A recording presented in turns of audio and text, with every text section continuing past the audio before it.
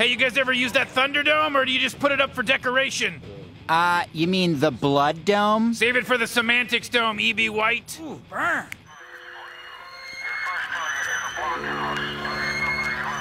Episode 2 takes place primarily in a diesel-powered vehicular field of death and nihilism.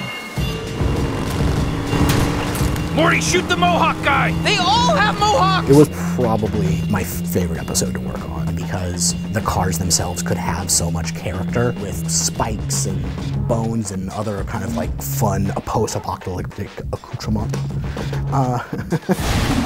That was a heavy episode. There was like a set of bleachers around the Thunderdome. There must have been like 80 characters just in that one shot. I like every character to be different to make my life harder, so if you look in the backgrounds of these scenes, you will see a different person in every seat. Assume that this is a world where it went down in the 90s, and now this is like the result of it, like 90s punkers and stuff like that. And then, of course, like just like in Mad Max, where there's a little hint of it, we like really played up the BDSM gear. We would do things where like someone's wearing a gas mask, but then there's like a tube that goes to their crotch or something. I mean, obviously there's an S&M influence in the characters in the post-apocalyptic world. That's what it's all about, man. You're gonna be wearing masks with spikes and chains and exposed muscles and things tied around their body parts. You go back to the primal when it's post-apocalypse. Sex and violence and how they intertwine.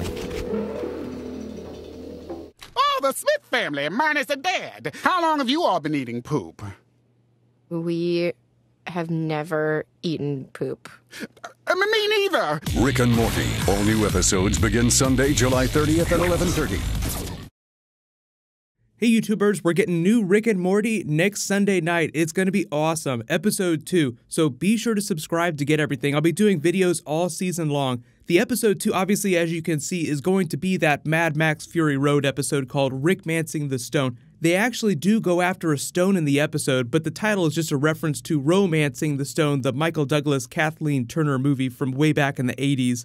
But they actually screened the episode at Comic-Con, so let me know if you were in that Comic-Con crowd. There were about 4,000 people sitting here. There were about another 4,000 people that they said that they had to turn away. So it was nuts. They had a great Comic-Con panel. Theirs was happening at the same time as Game of Thrones, but it always happens that way. Anything that you love will have its Comic-Con panel at the same time as something else on the other side of the convention center has its Comic-Con panel. We would spiral.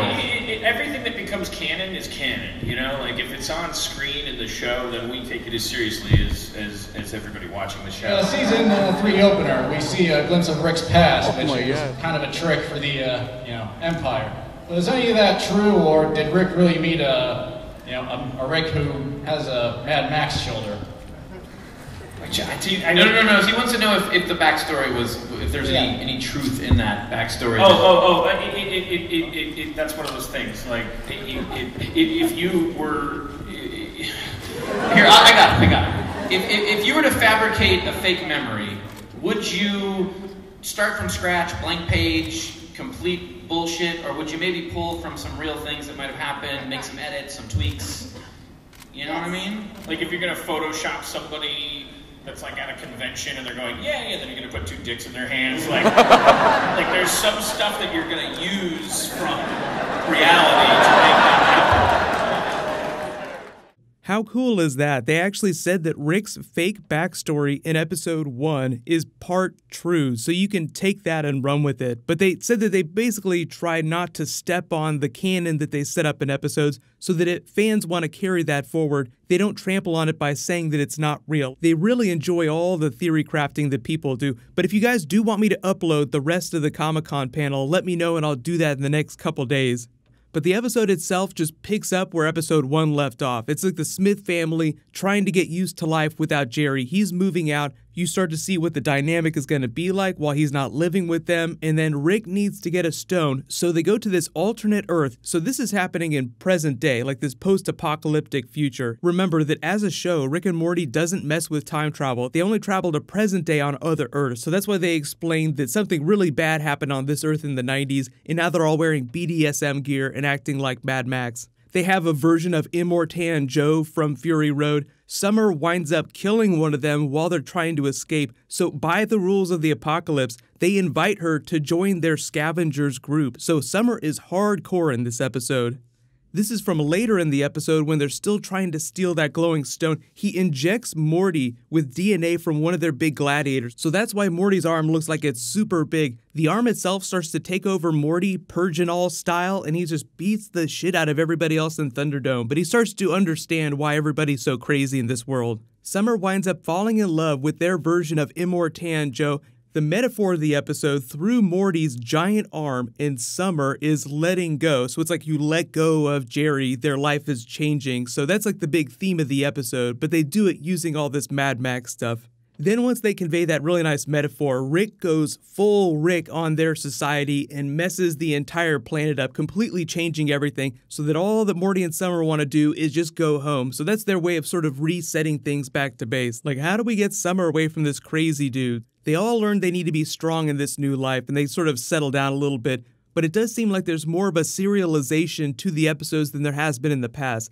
Like, you have the galactic government in the early seasons, but now we're like directly picking up with the events of the previous episodes, so it's not completely serialized. You could still watch them out of order, but I think it'll just make it a little bit more fun when you start binging this after the season is over and you re-watch the episodes. But either way, the good news is that the TV Guide is listing that episode 2 is going to drop on Sunday instead of them just re-airing episode 1, although they might rerun it before episode 2 airs. Either way, completely new episode, it's going to be awesome. What'll happen is my Rick and Morty videos, because Game of Thrones is on Sunday nights and so much of my time is dedicated to that, most of my Rick and Morty stuff will post early Monday morning until Game of Thrones is over. There are only 5 more episodes of Game of Thrones. There's 10 episodes of Rick and Morty this season. So once Game of Thrones is over, then Rick and Morty will just dominate my Sundays.